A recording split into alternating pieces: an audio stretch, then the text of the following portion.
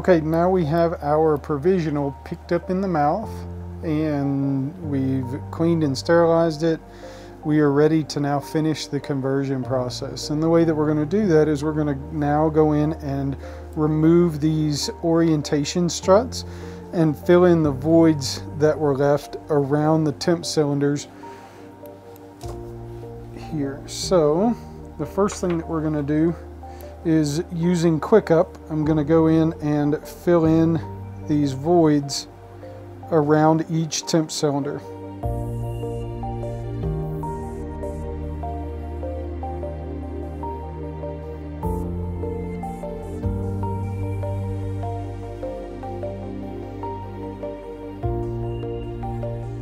So we'll cure that into place, and then we'll start the process of cutting off the orientation sprues and contouring the provisional so that it is cleansable.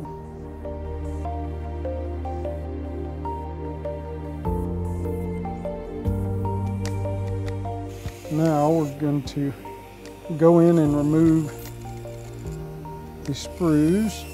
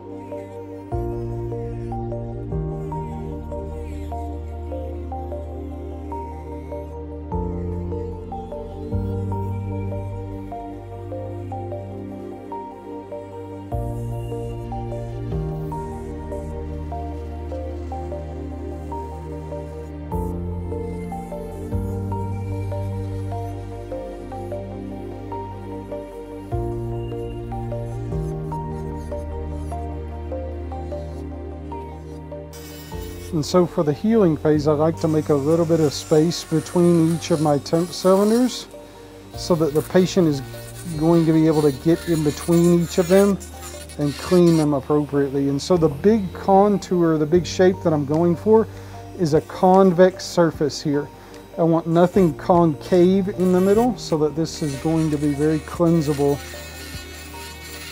for the patient and give us the best tissue health that we can get here.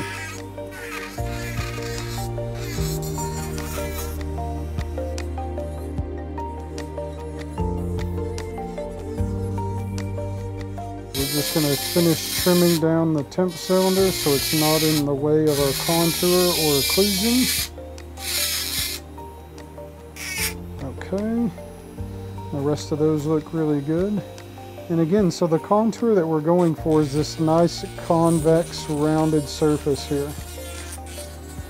So when the patient flosses, they're going to be able to keep this really clean. So the next thing that I want to do is go in and fill in these voids around here where the holes were opened up for the temp cylinders. So for that, I like to use Bond LC. It allows my flowable composite to bond to this material really well. So we're just going to place some of the Bond LC onto the provisional and then add our flowable tooth shade composite in those areas.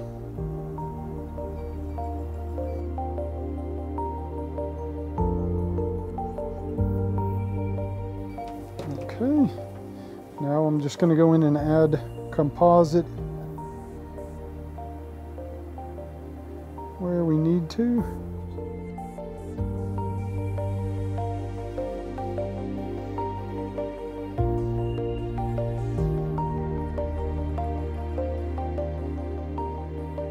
just going around each area and checking to make sure that we have it filled in appropriately before we go back to the mouth.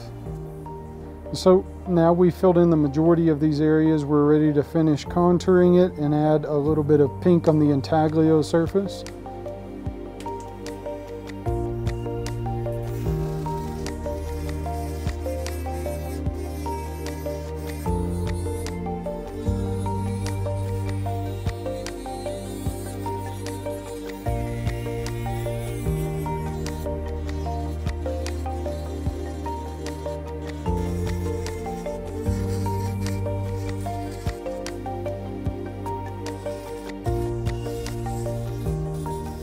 And so now you can see we've got it contoured pretty well going into the palate and on the intaglio surface. So that's going to be very cleansable to the patient and hopefully minimize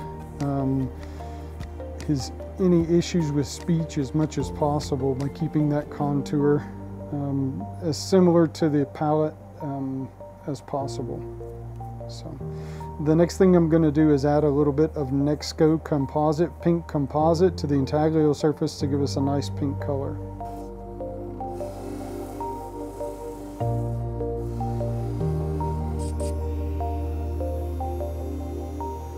So what I've done now is I went in and added some Nexco composite around to make the gingiva pink. And so for that, I've used a couple different shades for that, and then went in and recontoured everything so that it's convex on all these surfaces and highly polished and smooth, very smooth on the lingual for the patient. And then we're going to go deliver it.